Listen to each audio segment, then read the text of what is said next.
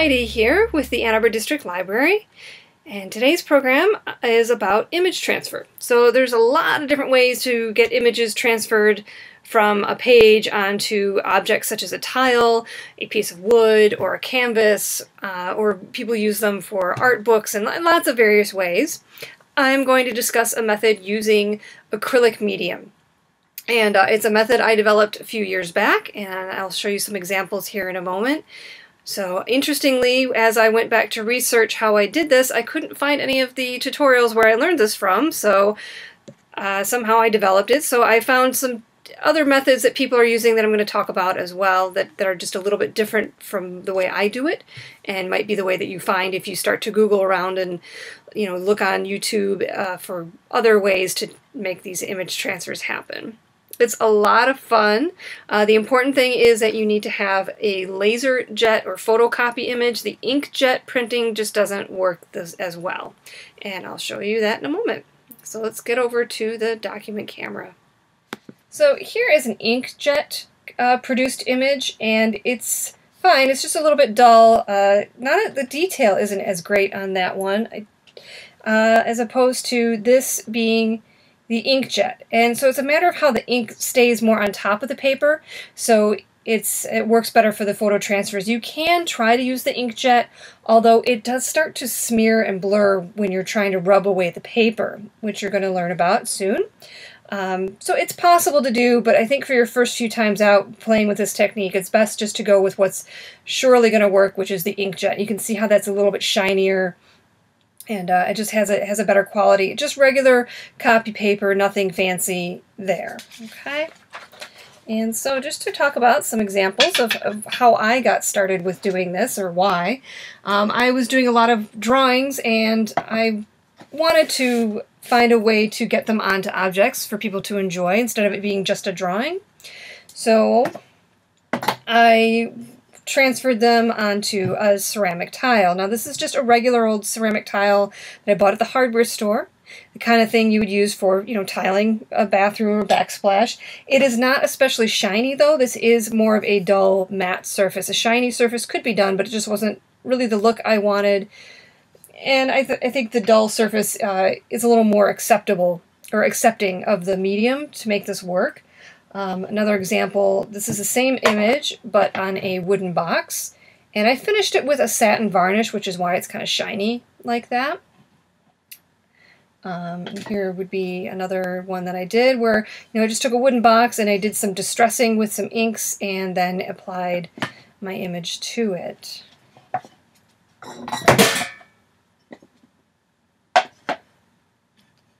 So going a little bit further, I'm going to show you one that I did with the inkjet, and here it did work, but it does look kind of cloudy. It isn't as detailed, and you can see on the sides here is where the ink was starting to smear, and even in this background it was smearing, and the image was even starting to remove as I was rubbing the paper away. And then this one is the inkjet. So, and again, this is just a black and white image. It doesn't have grays, but you can see just it's much more distinct, much more high contrast. And then these are just an unfinished clay tile from some project that I never finished when I was working in pottery. So it's just clay, but you can see the difference there in the quality. And it depends on what you're going for. These are not going to be necessarily perfect transfers. It just does better with having that inkjet. So the other supplies we used, a lot of people just use this, the matte medium, solely on its own, or the gel medium. And they have different qualities. The matte medium is liquid. This is a gel, so it's a thicker medium. I like to use them together. So I prep my surface with the matte medium, and then I use the matte gel on the image that I'm going to transfer. And I found that that worked well, especially with working with like the clay tiles. You can do it on a canvas, and I'll demonstrate that one for you, but I don't feel the result was as good. The one thing too with the gel, I feel like I get better coverage. So here is one that I did with just the matte medium, and some of it didn't stick down. Some of the image, kind of came up, or just, I really do my best to smooth it down so there's no air pockets, but somehow, that just started to come away. And I think that's partially just because it doesn't have as thick of a medium to, keep all of the image in place, but it still works. And there's still some paper bits that I could probably rub away a little better on this, but just to give you an idea, what one looks like. The other thing I found by comparison is this is one that was done with just the matte medium, and then this is one that I did with the gel, and it just, to me, and they were pretty similar quality as far as the photo image, or the inkjet image, sorry, the laser printed image, as far as the tone and brightness, but it just isn't, this is a little flatter. To me, this seems to have a little more richness to it, so that's another reason why I like to use this kind of double step method. But it does really work well on materials that are not porous. So working on a canvas, you can get away with that. But on a non-porous tile, it's good to prep the surface, I feel, to give it something, to grab onto. All right. So next is, I'm going to show you, first just using with only the matte medium. What I'm using today to transfer to is just this Quality Artist Canvas panel. And I cut these up. This is an 8x10. I didn't want to have that big of a size. You can also purchase these in smaller sizes, but I just had this, so I decided to go with using what I had on hand, and just using a utility knife, I cut it down, as it works for at least doing the demos. The edges are a bit unfinished, but that's alright. Okay, so using the matte medium, and I have poured some off into a little dish because I find that's easier to work with it that way. And I'm just going to use a foam brush today. Sometimes I use a regular brush, doesn't really matter too much. Brush strokes don't really come through too strongly in the end. And if they're, they're there a little bit, I don't know, I don't worry about it or let it bother me. So first of all, I'm going to spread some of this lightly down onto the little square tile of canvas, and it doesn't need to be real thick, but a just nice coating, making sure that I get it all over the canvas completely.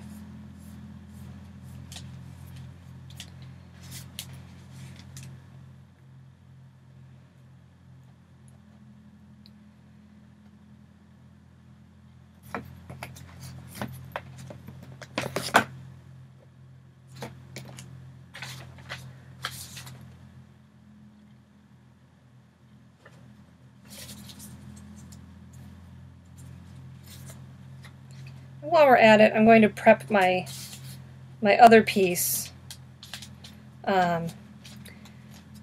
just because for the other method I like it to be a little bit tacky and dry a bit, so not just real, I don't want it to be freshly applied for when I use the gel medium in addition to the matte medium. So I'm just going to brush this on now, and we'll let that set off to the side and dry. Not for very long, it's maybe 10 minutes, depends on how humid the day is.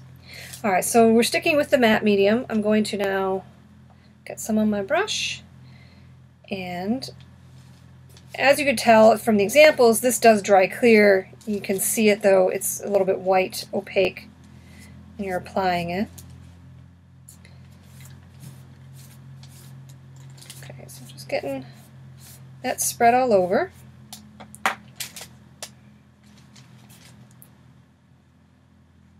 And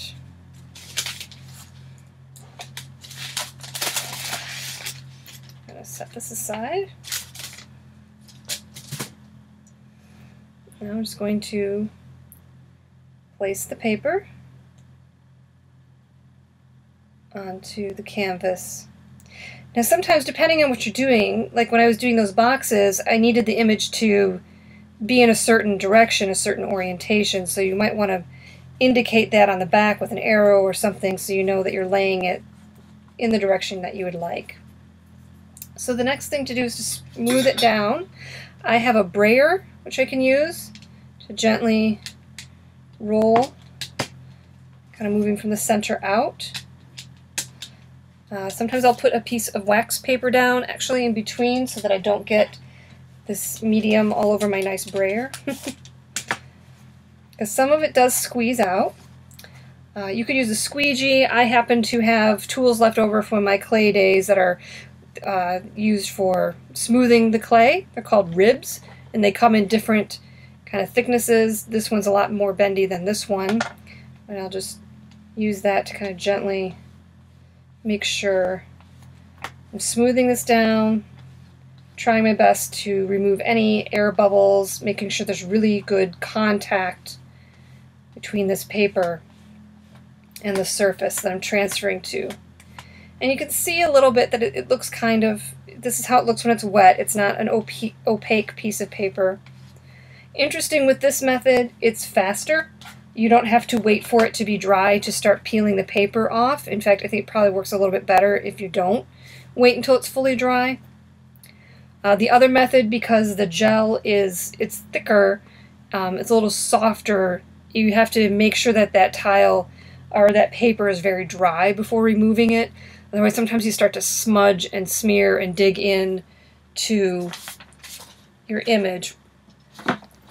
For example, I have this one, and there's some areas where I went too soon, it was too soft, and I kind of smudged it out of the way. So, but you can also make that work for you.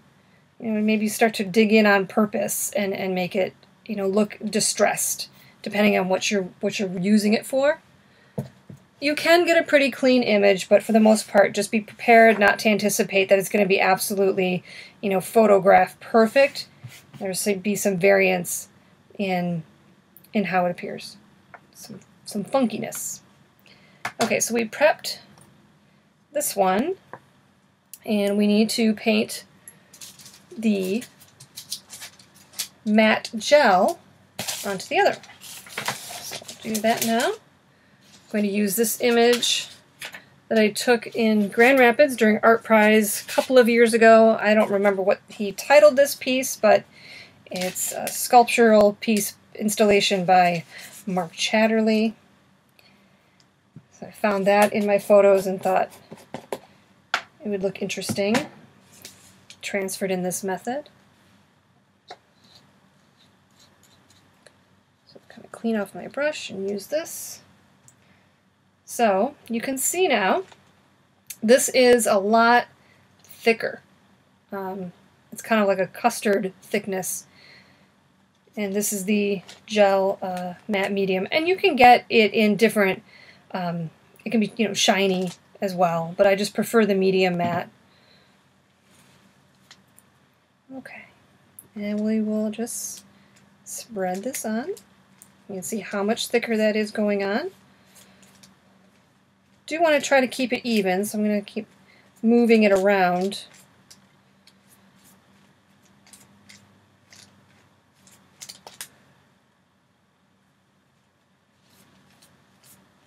Sometimes I do leave a bit of a border to have to work with, so you have a place to touch. Didn't today though, going all the way to the edge. And you don't have to put this on the entire canvas. You could do this as an accent on a really fun accent for, you know, a painting. There's a lot of different ways you can use these transfers.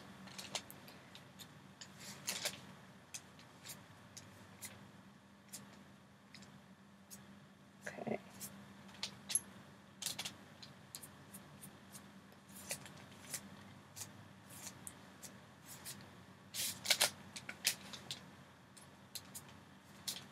I'm just probably overworking it a little bit, but just making sure I have a really nice coating on there.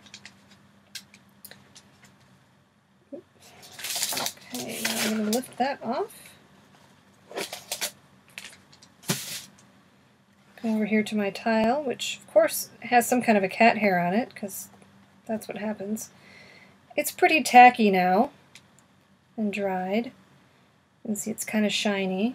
And I'm just going to lay this on. And I just start with my finger a lot of times smoothing it out. Those orange tiles that I had, they were a concave surface, so that was a little challenging to get it down. And I think I did have a couple air pockets on one of them. Let's find that wax paper. This way I can keep my brayer clean.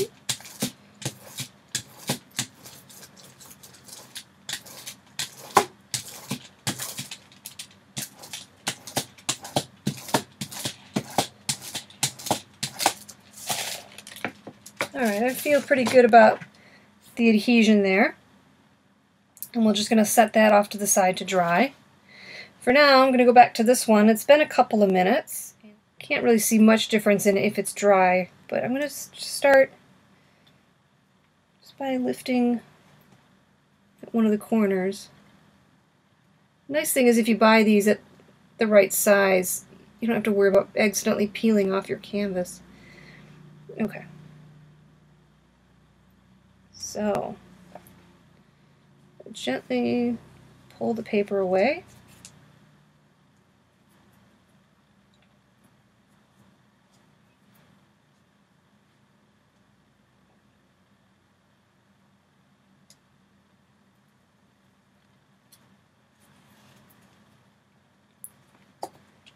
I just have to be careful since it is still wet. I don't want to rub too hard.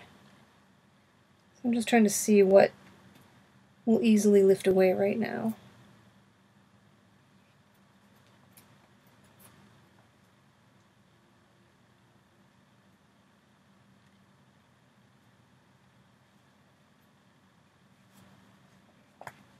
Okay, so not too much. Let's see if I can just start to gently rub some of the paper away.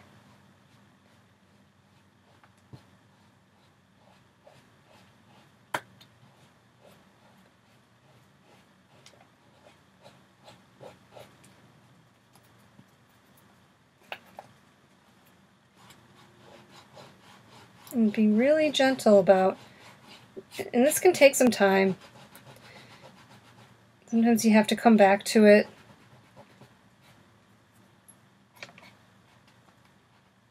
And make sure I'm not rubbing off the wrong thing. Okay, so this is ready. I'm just going to spritz it a little bit. Actually, I'm going to just spritz my hands using just a little bit of water. Dampen my fingers just a bit. Kind of work it around. Start to dissolve the paper.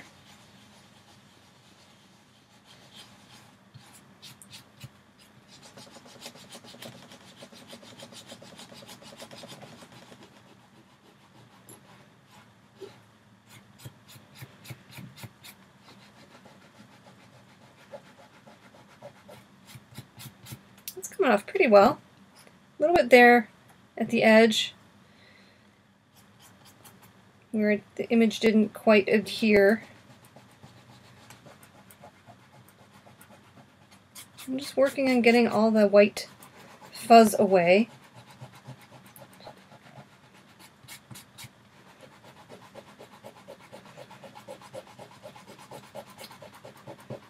Oops, see if I rubbed a little bit too hard there and I started to remove the image. Oops.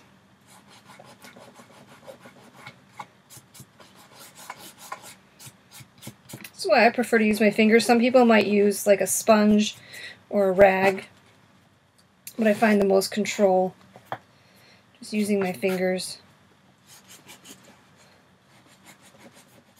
Okay, and I'll just keep working on this, and we will wait for the other one to dry. Okay, so this is feeling pretty good, pretty dry now. I used to wait overnight to remove these. I think when I was working on the tile, again, because it's not as absorbent of a surface, it would take longer. But this feels pretty good, pretty safe to start working with. So my method, some people may use a damp cloth to set on here. You just basically want to get the paper wet again to be able to start rubbing it away, making it kind of pulpy. But I prefer to just use a spray bottle, and I use a pretty fine mist.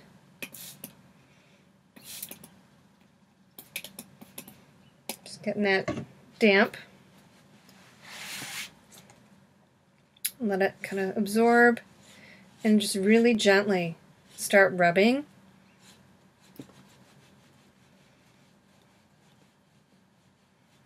Just like last time. And the paper starts to come away.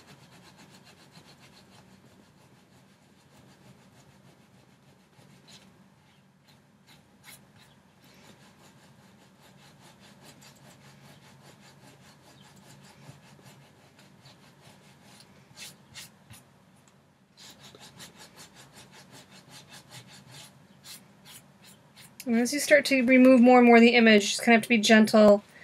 Sometimes move away from it because you don't want to keep wetting it. You want to just work with it slowly. If you get it too wet, then it really just it doesn't come off as well. And it will take a few times. You might think you're done, and then as it dries, you'll see a bit of a white haze. Your fingers maybe. Sometimes as I get to the finer areas, I don't spray right on the object. I'll, like I showed you before, I believe, I'll just kind of spray my fingers, get them a little bit wet for working. This is pretty nice ambidextrous activity, although I still feel more confident with my right hand, even though really it's just rubbing. And just feeling that paper starting to come up, and you will start to notice a difference in texture once the paper is pretty much moved away. You won't find it feeling almost kind of like a little bit furry.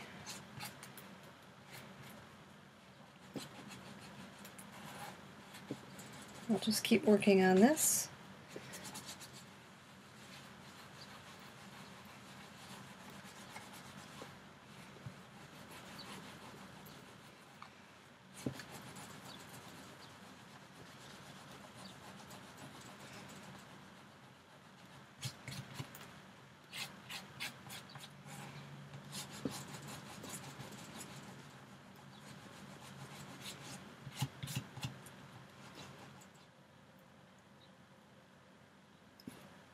Okay, so there's still some area here that, well, first of all, that came off a little bit. It wasn't stuck all the way down, probably. There's still a little bit of a fuzz, just kind of gently going into it. But it's mostly there. And you'll just feel it. Like I said, it'll feel kind of furry as opposed to being smooth. Once all that paper's gone, you know, that's just the surface of the acrylic medium. So, but there you have it. So we have, you know, a couple different ways to try. You can just go ahead, like I was saying before, you can just try using only the matte medium. Although I do recommend, if you're working on any kind of surface like a wood or especially a clay tile, the clay tile, it's good to have it primed because it's such, as it's especially an unfinished matte kind of finish on a clay tile, it's so absorbent. And it's good to just kind of have this down there as a primer. Put it down, let it dry so it's tacky, but not all the way dry. And then you would put your image down that you painted with the matte gel.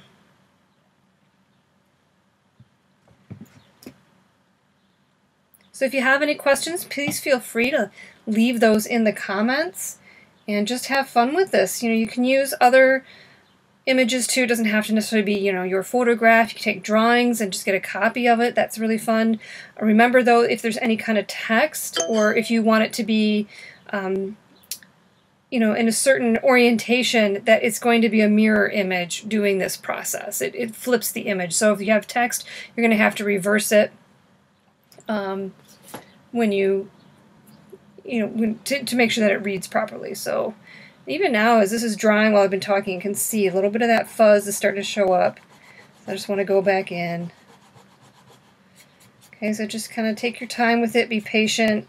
As it starts to, especially being on this canvas, I'm noticing it's getting a bit damp again from spraying it, so I'm just going to let it sit, let it dry a little bit more, and then I'll come back maybe a couple hours tomorrow and you know, work on some more of the, getting more of that fuzz off of there.